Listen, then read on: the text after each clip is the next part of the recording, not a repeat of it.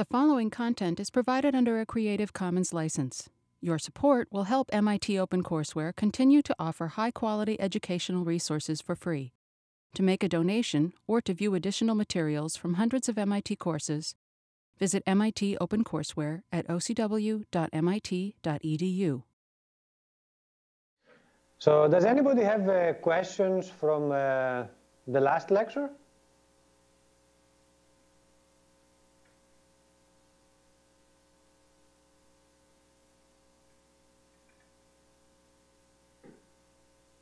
After some time to wake up, anybody still have questions?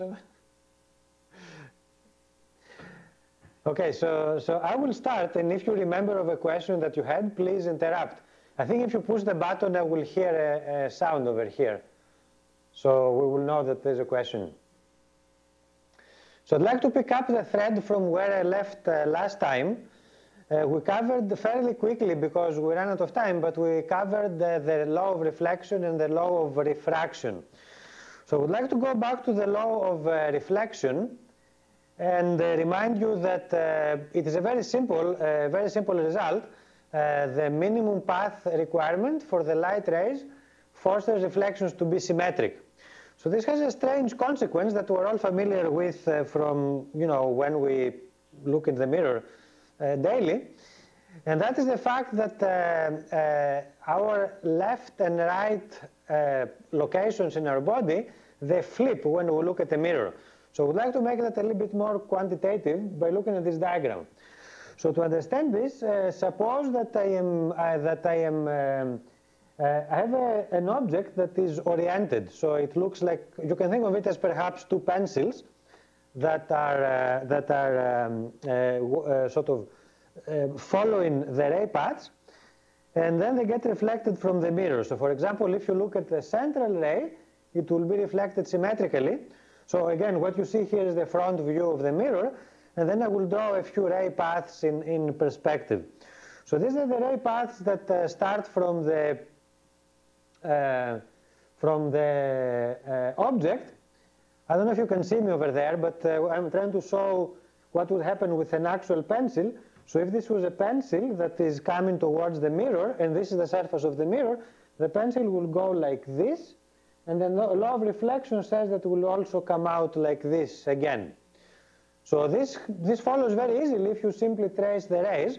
So the next step in my animation here actually paints the sort of positions of the pencils and their tops as they get reflected from the mirror.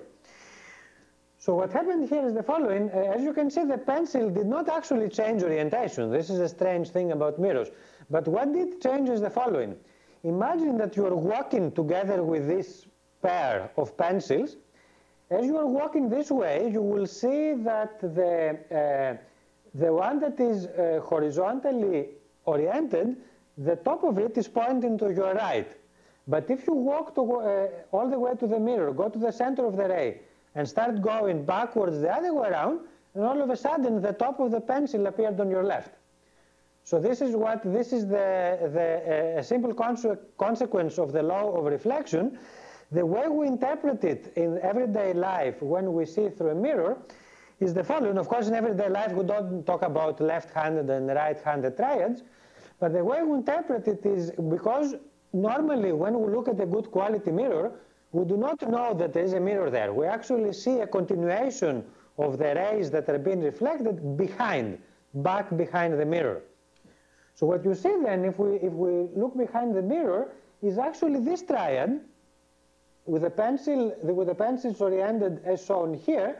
And if we interpret it as being seen from behind, then of course left has become right, and vice versa. So another way to think about it is that when we look through a mirror, it is as if we're looking from the image from the back.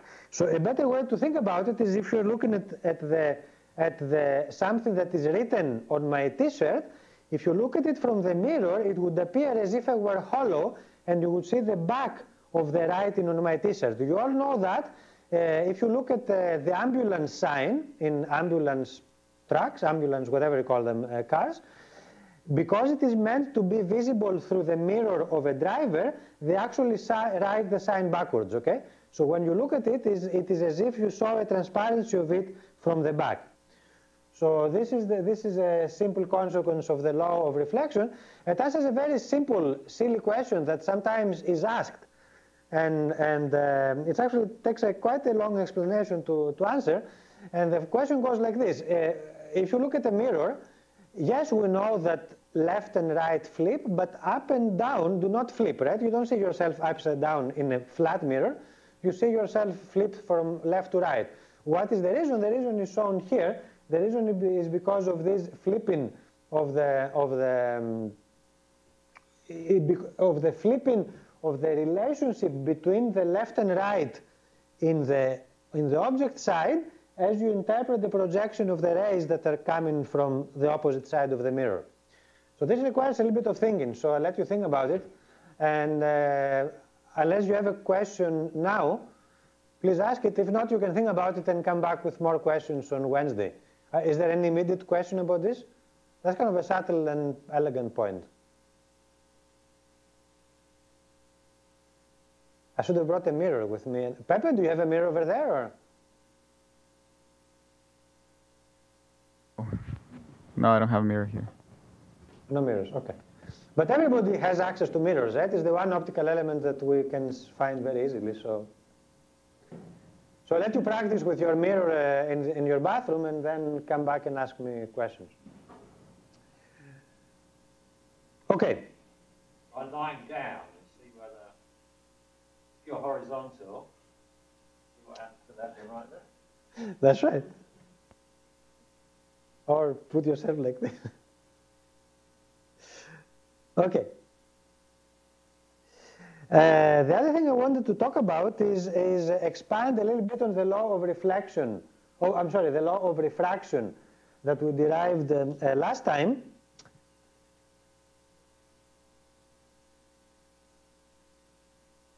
Okay. So the law of refraction is the last equation shown on this slide. It says that this quantity, the index of refraction multiplied times the product, the sine of the angle of incidence, where the angle of incidence is defined with respect to the normal to the surface, it is preserved. So as you go through multiple surfaces, the law of refraction says that this quantity must be preserved. So there is a homework problem that I have posted just a couple of hours ago that asks you to make an analogy between the law of refraction and the problem of a lifeguard who has to save a person in the water. So recall the reason the law of refraction happens is because the light must minimize its path between 2 points, P and P prime. So a very similar problem is if you have a trajectory that you're trying to design in a way that you minimize the time that you will spend going on this trajectory.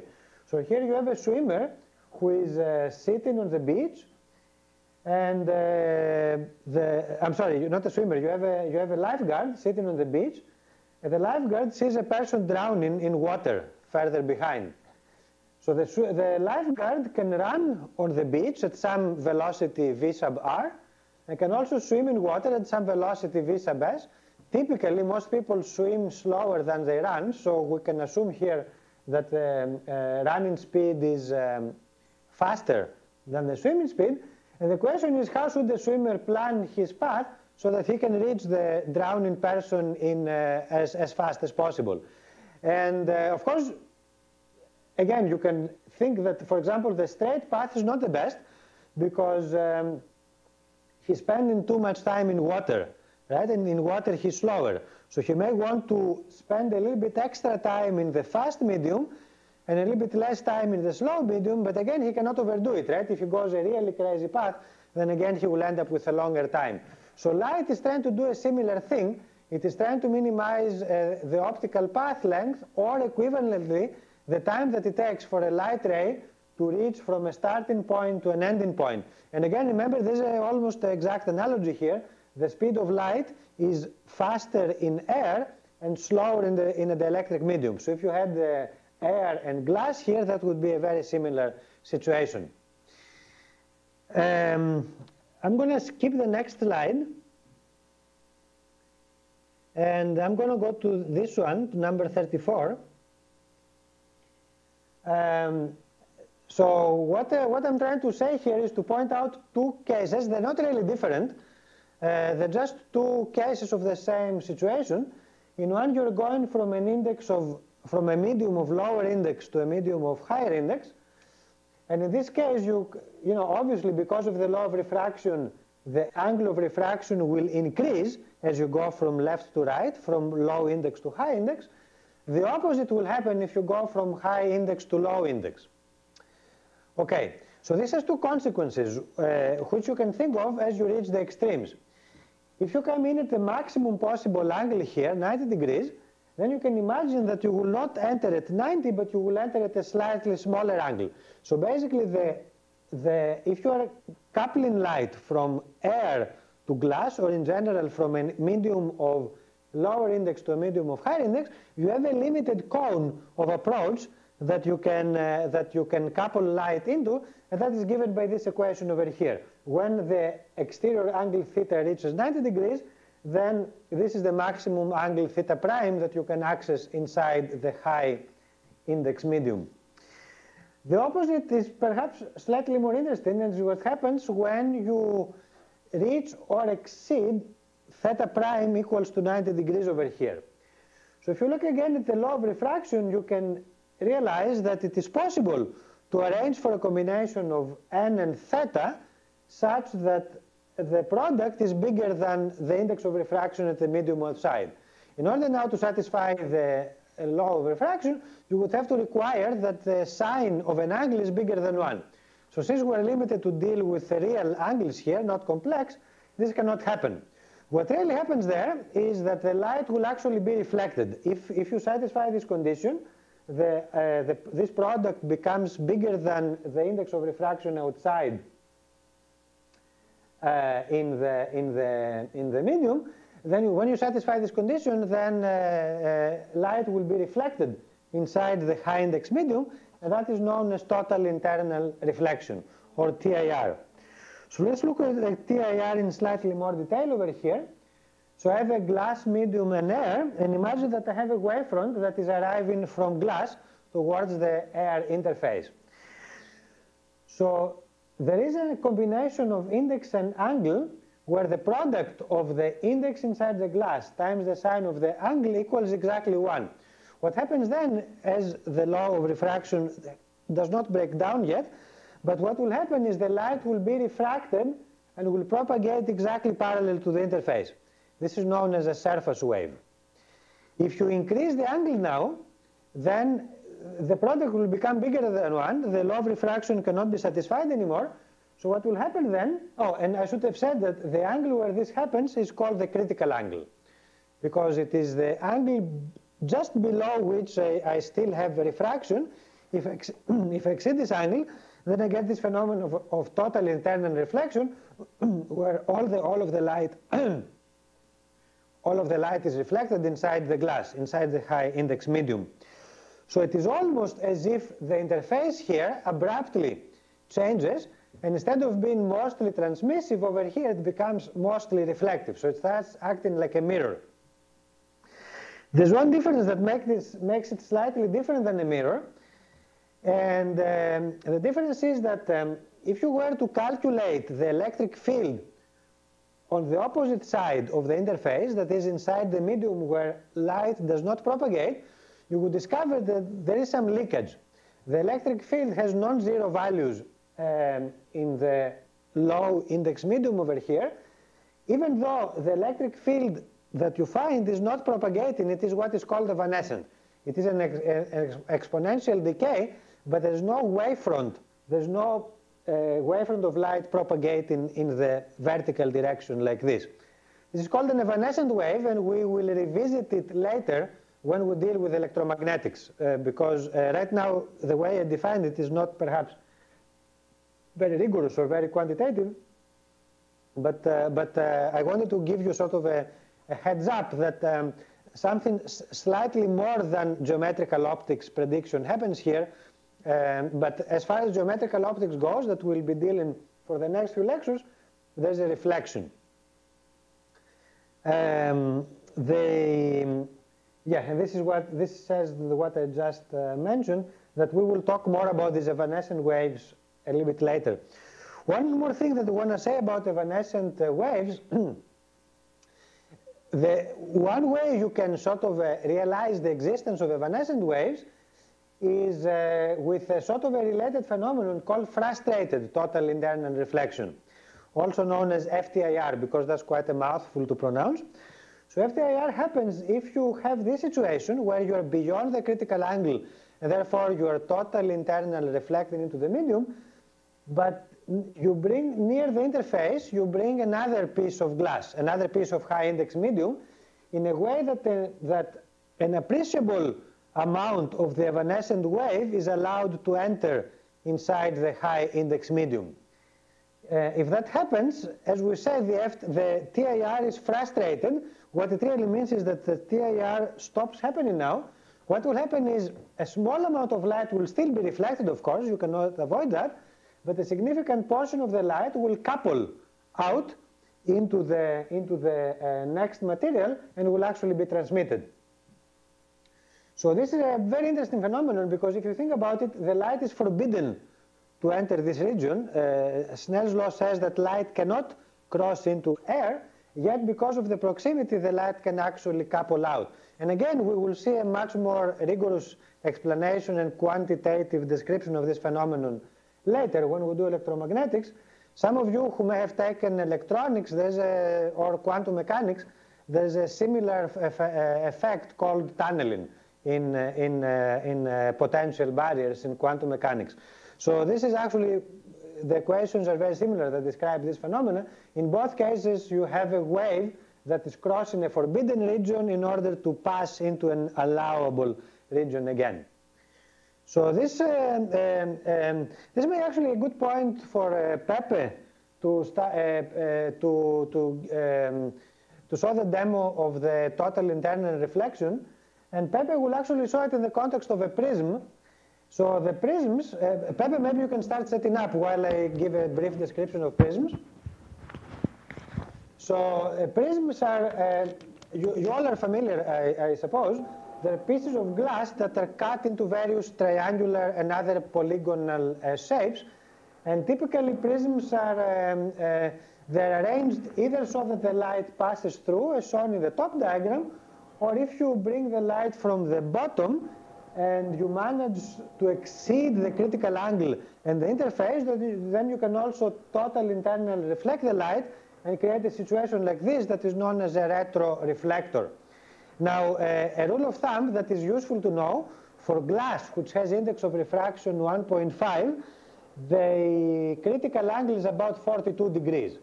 So if you are incident at 45, as shown in this case of what is called isosceles triangle, then, actually I'm sorry, this is equilateral, right? Isn't it? If you are incident at 45 in an equilateral triangle, then you will satisfy the TIR condition and you get this retroreflector. And there's more complicated prisms that allow you, for example, this is the pentaprism. After two bounces, the light will exit at 90 degrees angle. So Pepe, maybe you can show you can do the demo now. Sure. So just before showing the demo, I'm going to pass around this prism that has, in these two surfaces, two images. So then what you see is that in this window here, you just tilt it like this. You're going to see, when you get a hold of it, you actually see two different images due to total internal reflection. So at a given angle, you basically get the light reflecting from one of the surfaces, and another angle, you get the other one. So it's actually very interesting to see. So in this demo here, we're going to, OK, so we're seeing here the top view of the demo. We put together a white light source and a laser source. And before showing you what actually happens, let me just introduce some of the components that we are going to be seeing in several demos from now on. First of all, we have the white light source. It's just like it's a lamp. And then this component here, it's a regular lens that you're familiar with. So the job of this lens is to collimate. That's the term that we use to convert this light close to a plane wave, similar to the light that is coming from the sun. So the sun, again, would be like a point source of light far away. So then this lens is basically transforming this light into parallel rays from the geometrical optics point of view. So we use this lens. This is an iris, similar to the iris that controls the aperture in your eye. And this is just used to split the light into to reduce the diameter of the beam. Then this component here, this one, it's what we call the beam splitter, or more specifically, the non-polarized beam splitter. And it's a component that allows us to split the light into two paths. So here, this is one path, and another path, right? So once we split the light in two paths, and in this case it has equal ratios, so it's 50% to one side, 50% to the other, then let's follow one of these paths. So this path illuminates one of these prisms here. And again, there's going to be some refraction following the law of refraction that we saw. But in addition to that, as we'll see in the next couple of slides also, there's a phenomena called dispersion that you're familiar with when you see rainbows in a rainy day. And basically, that has to do with the fact that different wavelengths see a different index of refraction. So if you go back to the Snell's law, they will basically bend in a different way. So therefore, you see a rainbow effect. So I don't know if you can see the side view in the camera, please. Yeah, so that's a pictorial. Okay, but here in the classroom too, please. So maybe I don't know if you can see it. We're going to try to show it also in these. But I have here two components. This is a prism that is doing this, what we call the normal dispersion, which basically has that the biggest angle that bends is the blue light, or the shorter wavelengths. And then we have another component here that we haven't talked about yet, but we'll see it in the next few slides. So this is just an introduction to this element. It's called transmission grating. And this component is used in several systems. And actually, this works under a different principle. It's not refraction anymore. It's using the diffraction property of the light. And using that diffraction property can also create this rainbow that you could see here in the back. And hopefully, we can see the picture. And what we are going to see here is that actually the opposite trend happens. The red angles bend more than the blue angles, and that's called anomalous dispersion. So we have normal dispersion in the prism case, like in the one showed here in transparency, and anomalous dispersion showed in the grating. So I'm going to tilt this a little bit. Okay, it's fine. I'm going to try to see. So I don't know if you can see it. Can you see the rainbow here from the back, here in the classroom? Yeah, we can see it. All right, excellent. So this is the rainbow from the grating, and you'll see after class you can just come here and play with the demo, and you're going to see the two cases, and you can actually trace the rays and see which color is bending more, and distinguish between anomalous and normal dispersion. So the last thing that I want to show here is the total internal reflection principle. In this case, this piece of acrylic here that we have, you can see that it's basically having a laser light coupling into one of the sides. So it's similar to that exit sign over there. And what we have is that the piece of acrylic acts like a waveguide. So it conducts the light inside. And the reason the light doesn't escape is because of it's basically suffering total internal reflection at the interface between the acrylic, which has a higher index than air, so it stays inside. Now, in order to couple the light out, I put some tape here, as you can see, forming the letters MIT. And that basically frustrates the light, allows it to break the incidence angle. So an array now, instead of getting into a very flat surface at an angle that is larger than the critical angle, it basically reaches a surface that has a diffuser type of angle, so maybe it can escape out. So then you can see all this light diffusing out, forming like either this image or the image of the exit sign. So that one, you can see it also in Singapore, the frustrated? Yep. Okay. It looks frustrated to us. From the side view, I guess. So I don't know if you want to add anything, George. So what you see on the slide that I'm projecting right now is an application of this of the same principle that Pepe just showed. It has an application in a bunch of commonly used commercial devices, namely fingerprint sensors, where instead of the tape that Pepe put over there, a user, what you do is they place their finger touching the side of the prism, and then because our body, this may be surprising to you, it was surprising to me when I first heard it, our body is composed mostly of water, about 75% is water, so therefore the refractive index of our skin is close to 1.3, which is of course higher than the refractive index of air. So what happens here is, over here, for example, you have a glass and air, so therefore light will be totally internally reflected, but at the ridges of the finger, of the fingerprint, you have glass and water, that is 1.5 to 1.33 or so. So therefore the ridges appear dark because they frustrate the total internal reflection, the light couples into your finger, and therefore a surprisingly sharp image of the finger appears on the camera. Actually what you see here, it does disservice. The projector and the pixelation of my computer does a disservice to the quality of the fingerprint image that you get. So nowadays most fingerprint sensors are based on this principle.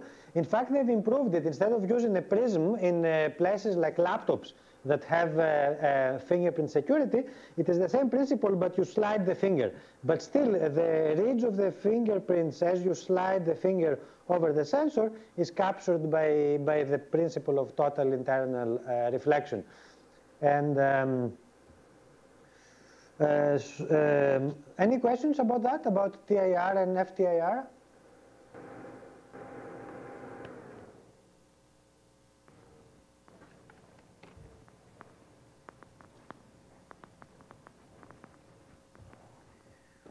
Okay, one other use of TIR is in another very useful, another extremely useful property of light is that you can actually capture it almost like in a wire, and you can guide light over very long distances.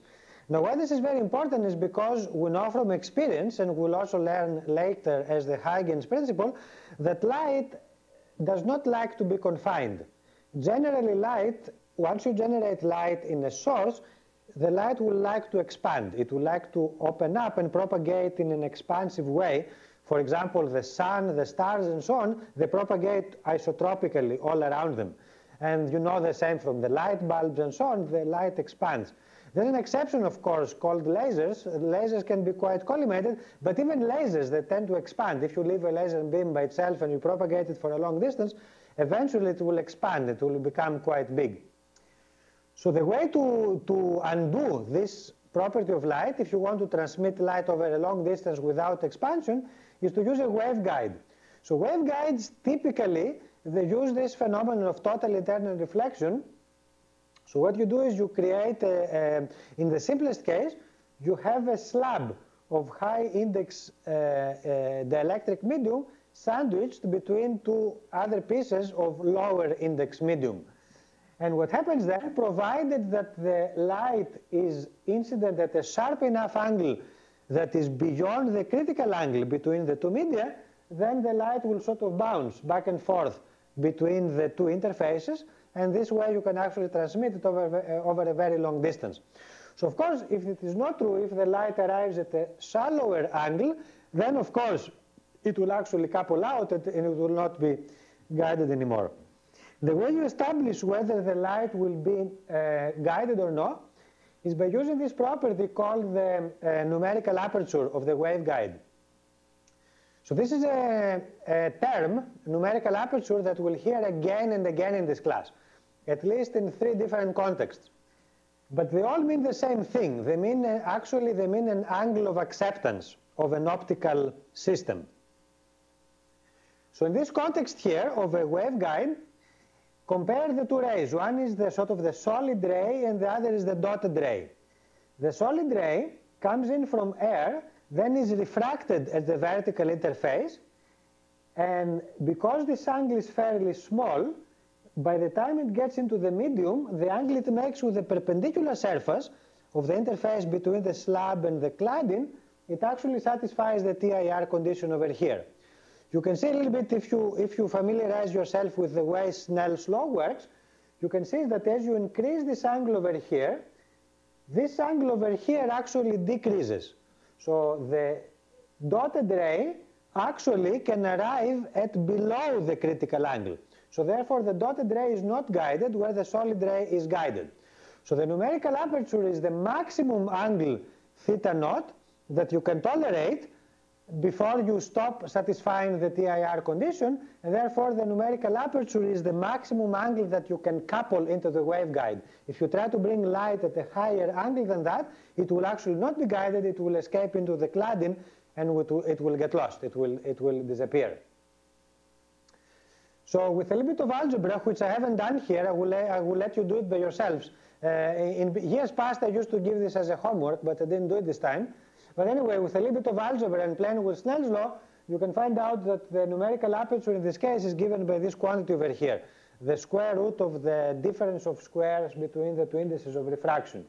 And as I mentioned earlier, physically what it means, this quantity is the angle of acceptance of the waveguide for the light that you want to couple in. Typically, waveguides in practice, they have a very small difference between the index of the core, where the light is guided, and the index of the cladding. This difference is typically in the order of 10 to the minus 3 or 10 to the minus 4. So therefore, the numerical aperture is what? It is small or large for a typical waveguide? If the index difference is very small, is the numerical aperture small or large?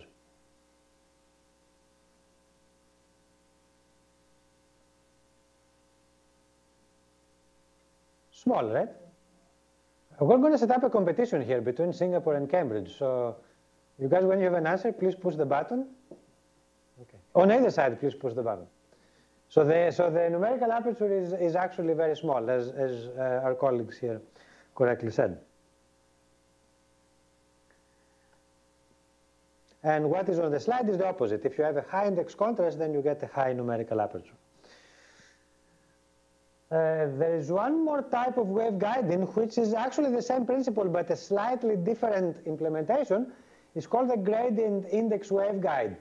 And the way to understand it, imagine that I stack a bunch of different slabs of glass with index that varies from a small value, this I denoted as the sort of light gray, then to darker gray, denoting higher index of refraction, and then back to light gray.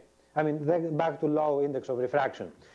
So if you imagine a ray coming in from the top here, it will refract into the guide, and then as it goes in, it will keep getting refracted. Now I can adjust the numbers here so that at one of these interfaces, the light will exceed the critical angle. And therefore, it will be totally internally reflected at this interface. And if that is true, the same thing will happen also at the top interface. Because as I mentioned before, this quantity n sine theta is preserved. So therefore, if this quantity n sine theta was such that the TIR condition was satisfied over here, then the same will happen over here, because everything else is symmetric, right? Reflections are symmetric, and the quantity n sine theta is preserved.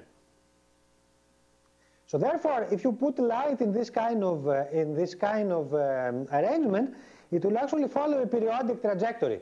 The light will sort of be periodically reflected from these interfaces and will follow a periodic trajectory down the stack of slabs. Therefore, this is also a kind of waveguide. It is commonly referred to as GRIN, where GRIN is not for the facial expression, but stands for gradient index. And there's a special case of gradient index where they don't normally do it this way. The way they do it is with a continuous variation, and they manufacture it with diffusion. It's very interesting. They take a piece of glass and they diffuse ions, and because the ions change the index of refraction of the glass, then they can sort of get a continuous profile of gradually variable index. And in the special case where this profile is quadratic, it turns out that the trajectory of the light paths is kind of like a helix. It becomes sinusoidal, and the light sort of bounces in sinusoidal fashion between the two interfaces, this one and this one. We will do this in more detail 4 lectures later. If you look at your syllabus, there's something called Hamiltonian optics. We will actually see in action how this sinusoidal periodic trajectory comes about. Yes? So what is the advantage of using this type of waveguide than step index? Yeah, that's a very good question. The advantage is that... Can you repeat the question, because they didn't press the button here. Can you repeat the question, please? Sorry, could you repeat with the button? Yeah. Yeah, what is the advantage of using this type of waveguide compared to step index waveguide? Right. So the advantage, which I cannot describe yet because we have not done wave optics, but in waveguides there's a phenomenon called dispersion. It's very similar to the problem to the dispersion from a prism that Pepe showed before. But in telecommunications, when you transmit signal down a waveguide, it has the effect of basically lowering the speed, the effective speed at which you can transmit information. So it turns out that the step index waveguide has a higher dispersion than a gradient index waveguide. So you get a much higher speed in fibers of gradient index. So that's one reason why people use it. This will take a while.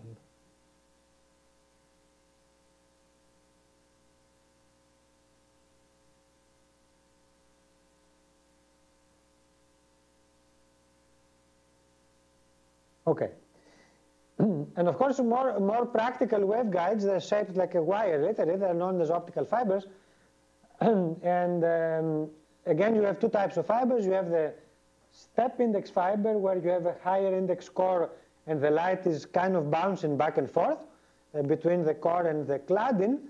And there's also gradient index fibers, where the light is following a helical trajectory. The phenomenon of waveguiding, again, I have to defer to electromagnetics. It is much easier to describe with electromagnetics than it is with wave optics. But for now, we can get a sort of a preliminary description with the means that we have available to us. Okay. As a sort of a curiosity, it turns out that these gradient index waveguides, they appear in nature, in certain animals. I mean, insects actually.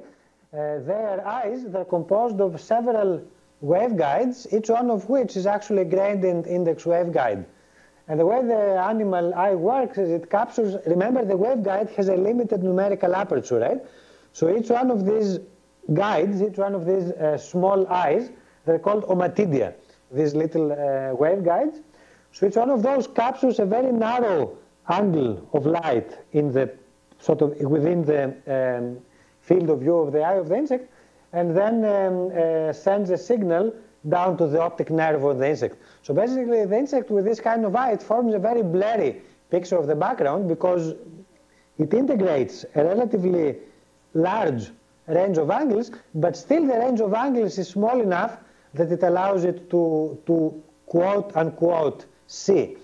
Now insects, of course, they don't see the way we see, at least from our everyday experience. And the reason, of course, is that the insects have a very limited brain. A typical insect might have about 10,000 neurons in its brain.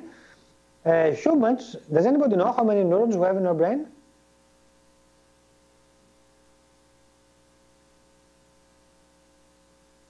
Ten to the 11. So we have about 8 orders of magnitude more neurons. In case where you are wondering whether you are smart or educated, it does not have to do with the number of neurons that you have, but it has to do with the connections between neurons. Neurons are connected with wires. It turns out an educated person has approximately 10 times more connections than an uneducated person. The same number of neurons, but more connections. And it's also a sad fact of life that every day, adults, that is after age 6 or so, even at childhood, we begin to lose neurons. In fact, each one of us every day will lose about 100,000 neurons. Nothing to worry about because we have 10 to the 11, right? So even with all this loss, we can still survive until fairly old age. But anyway, it is true, right? So it's relatively sobering. Anyway, the insect, on the other hand, has about 10,000 neurons altogether. So it has to make do with these 10,000 neurons. It has to move, it has to feed, it has to mate, and all of these things. So the way they handle it is they get very simple vision, and they navigate according to differences in lighting. So the typical example is an insect flying towards a tree. Nature evolved the insect to avoid this situation because if it flies into the tree, it will crash and die, right? But if it flies towards a tree, the insect sees a dark background, the trunk of the tree, surrounded by light, which is sort of leaking on the sides of the tree. As it flies by, it sees an edge of light that is very rapidly expanding, okay? Because it is approaching the tree. So the insect is wired, it's actually automatic. The insect doesn't think, oh my God, I'm going to crash, let him turn. It's automatic. As soon as the neurons of the insect register a difference in lighting between successive omatidie over here, they turn on the motor, the flies or whatever, the legs and so on of the insect, the navigation of the insect, and the insect turns and avoids the obstacle. So this, what I say about insect more precisely, I'm referring to the fruit fly, which has been very broad, very extensively studied in this context. But anyway, this is a sort of very, very interesting story of how the insects use what we now consider as a rather sophisticated optical instrument, a green waveguide, in order to generate a very simple type of vision-based navigation. Okay. The next thing I was going to say, Pepe already mentioned it. The index of refraction of most dielectric media turns out to be a strong function of the wavelength. So I stole from a book, actually from the SOT website. SOT is a glass manufacturer. They make glasses that are used very commonly in optical instruments, lenses and such, prisms and so on. So they have this picture online of the index of refraction as a function of wavelength for a relatively large range of wavelengths, gone all the way from ultraviolet into the deep infrared over here. So you can see that the index varies quite a bit. Also, with the plot here, the absorption coefficient of the material, and you can see that they're kind of correlated in the sense that when the index does something interesting, the absorption also seems to do something interesting. This sort of it is not coincidental. It turns out to have a very interesting theoretical foundation. I will go into it, perhaps I will go into it later in the class. But anyway, the point I'm trying to make here is that you can see that the index can have quite a bit of variation. So because of that, if you send broadband light that contains multiple colors into an element such as a prism, then you can observe this phenomenon that Pepe showed. Different wavelengths, different colors, they experience different index, and therefore the Snell's law applies differently to them. That is why you have this, it's called analysis of white light. It becomes a rainbow. And if you look at for most materials, it is true. In the visible wavelengths, longer wavelengths actually have a lower index of refraction. Now let's see, does this make sense? If you look at this picture over here, does it make sense what I said? Which wavelength apparently has the lower index, blue or red?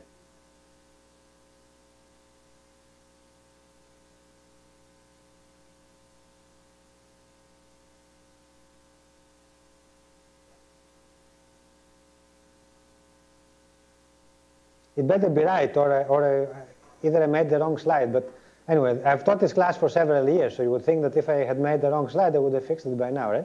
So the slide is correct. The way to figure it out is you have to imagine a normal to the surface over here. So which wavelength appears to have the stronger refraction? Blue or red? Blue, right? So the blue wavelength suffers the strong refraction. That is, the blue wavelength has what index? Higher or lower? Higher. And indeed, the blue wavelength is shorter than the red wavelength. So this is consistent with the curve that you see here. The blue wavelength is probably somewhere around here. The red wavelength is somewhere around here. It is not a dramatic variation in the visible range, and that is typical for most glasses. In the visible range, they have a relatively slow variation of the index of refraction, but nevertheless it is there, and you saw evidence of it in the experiment that Pepe just did with the prism. And the last thing I want to say, I don't want to belabor this point, people use various quantities to characterize dispersion, and typically they characterize them with respect to the various emission lines from atomic spectra. So they use these as reference spectra. The reason, I suppose, the reason is that back when people developed these measures, lasers were not available. So the best way to define wavelength standards was with emission lines. So they use typically the hydrogen C line and F line and the sodium D line. And then they define these quantities, the dispersive power and the index of and the dispersive index, which are defined according to the index at these three different wavelengths. So this is very useful for people who do optical design, and it gives you sort of an idea of how dispersive is a glass. So you can see that these quantities are actually inverse relative to each other, and this is an example for crown glass. Typically, you want the V number, the dispersive power, to be low if you want a dispersion-free element. Okay. Any questions?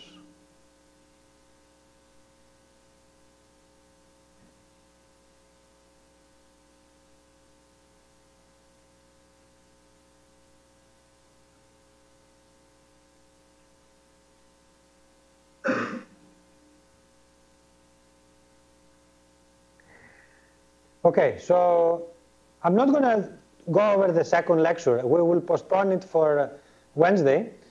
Basically, we've slid back by about an hour, but that's okay. We'll catch up later. But what I'll do is I would like to get you started thinking about next Wednesday's lecture. So next Wednesday, we'll basically see a bunch of applications of Fermat's principle, namely the principle that says that light chooses its trajectory trying to minimize the optical path length. So we saw already two applications, one in the law of reflection and the other in the law of refraction. So the next applications will be in focusing. So the question we'll ask next Wednesday is how can we design a surface, a reflected surface, such that if light is arriving from infinity in parallel rays like this, the surface upon reflection focuses all the rays, so they pass from the same common focal point F. So you can look it up in the notes, and then I will go over it again on Wednesday, how we can use the Fermat principle in order to design. We can actually design. We can come up with an analytic expression, turns out to be a parabola, for the surface that gives the perfect focusing onto a point. Okay? So the homework has been posted. The first three problems you can do without need for any of this. Actually, I think the first four problems. You don't need any of this. And the problem is, the problems are not due until actually the next Wednesday. Not this Wednesday, but Wednesday the 18th, 9 days from today. So you're in good shape with regards to the homework.